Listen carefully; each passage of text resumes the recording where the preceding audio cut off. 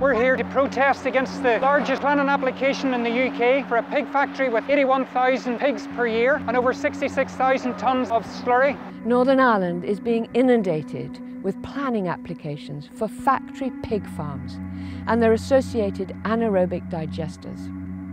We don't want 66,000 tonnes of shit every year. An additional 60,000 tonnes coming from a pig factory would finish this river.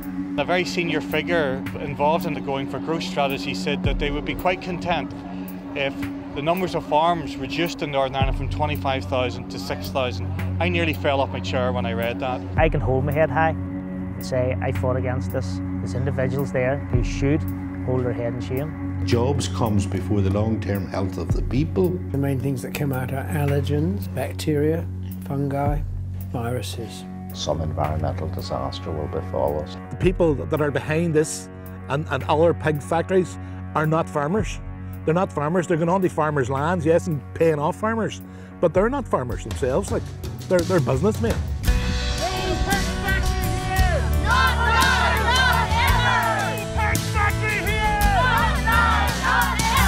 Heaven help us, what have they